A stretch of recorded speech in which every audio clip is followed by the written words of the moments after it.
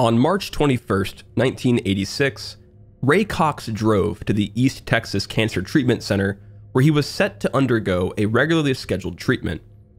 Ray would receive 180 rads of radiation for a tumor developing in his back, just left of his spine. 5 months later, this gentleman was dead. The East Texas Cancer Center incident was just one of 6 radiation-related injuries and deaths from 1985 to 1987. The common theme in all these events, the Therac-25. It's not easy to treat cancer. Treating cancer effectively has been a hard problem in the field of medicine for several decades.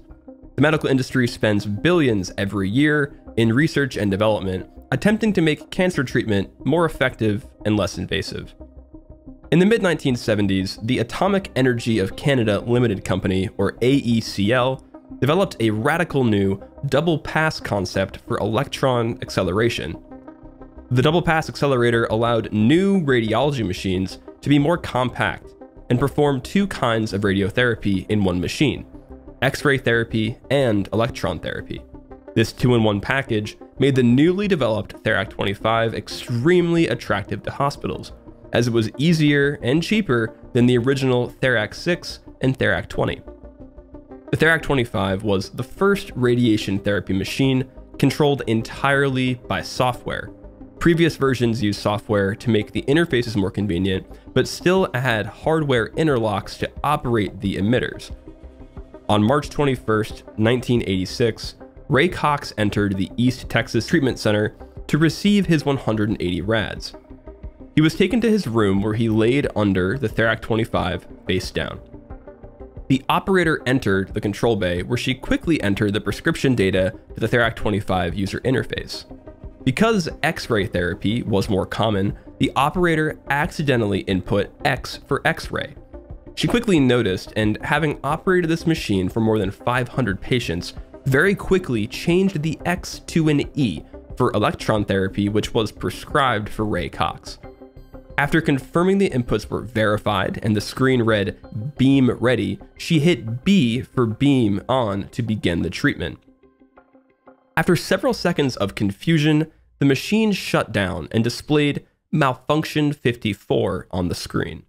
The screen also displayed a treatment pause error, which normally came from a low priority operator error that was easy to fix.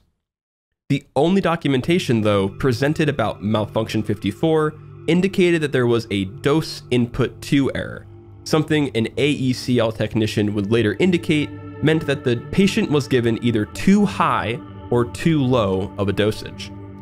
The screen indicated that the patient had only received 6 rads so far, and while the operator had ordered 202, the operator pressed P to unpause the treatment. While all this occurred in the control room, Ray laid alone in the operating room. Normally, the 2 zones were connected by audio and video, but during this session, the video monitor had turned off and the speakers had been broken for some time. After receiving the first attempt at treatment, Ray later recounted a feeling of electric shock, or that hot coffee had been poured down his back. Being his 9th treatment, Ray knew something was wrong, so he got up from the table at the exact same time the operator unpaused the Therac-25.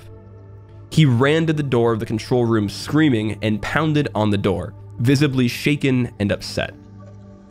Simulations after the incident estimate that Ray Cox received not 180 rads, but somewhere between 16,000 and 25,000. Ray Cox in the following weeks would feel excruciating pain in his neck and shoulders, suffer from several types of paralysis, and eventually die to complications 5 months later. 5 other patients in the US and Canada would suffer a similar fate. What could have gone so terribly wrong in software to cause a man to lose his life? Several assumptions about software, poor software engineering practices, and safety design choices in the Therac-25 led to these catastrophic events that were all rooted in bugs in software. In the 1980s and early 1990s, there wasn't much knowledge about how software worked outside of a small community of programmers.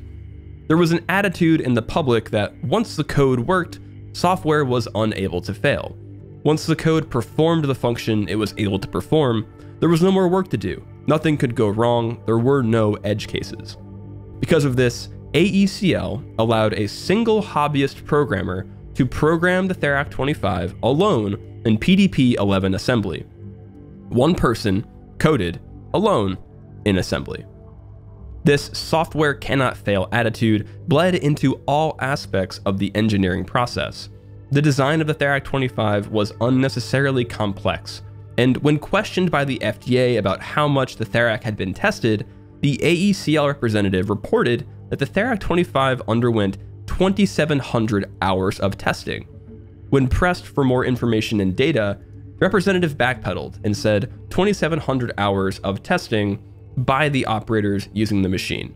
It was later revealed that the Therac 25 was never tested until it arrived and was assembled at the hospitals, where it underwent minimal system testing to prove that it functioned and nothing more. The code that was modified between the Therac 20 and the Therac 25 underwent zero regression testing, and the Therac 25 didn't come with any system-level documentation about the errors so that an operator could handle them when encountered. So what happened to Ray Cox? Inside the Therac 25's code, a task ran that executed the treatment.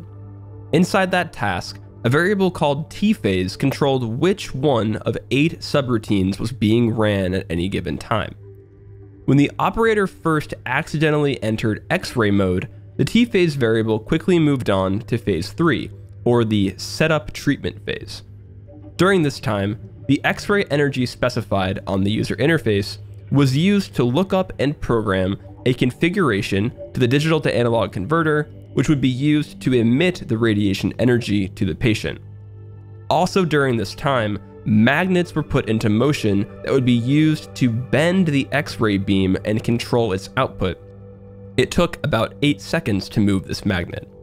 During this 8 seconds, the task would ignore additional input from the user as the data entry task was not being ran.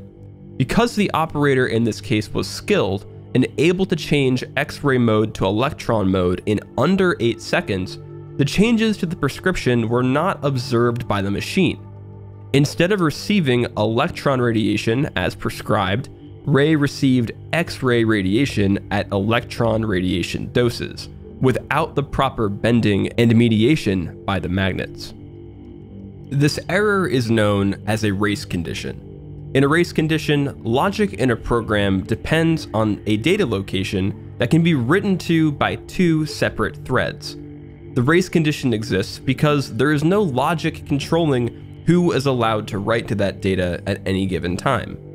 The race happens when the logic executed on the data depends on what piece of code gets there first. In the Therac 25, the race condition caused the data entry to occur before the patient setup task was able to read it, causing a misconfiguration in the machine that was not accounted for previously by the programmer. This would not have been a problem in previous versions of the Therac, where hardware interlocks were there to make sure that these levels of radiation did not come out. But to make the Therac cheaper, these hardware interlocks were removed, and the system depended entirely on software checks to make sure this didn't happen. In code, it should be accepted that bugs will happen, ones that you're aware of and ones that you could never predict. Rigorous code testing should always occur, especially in systems where lives depend on software safety.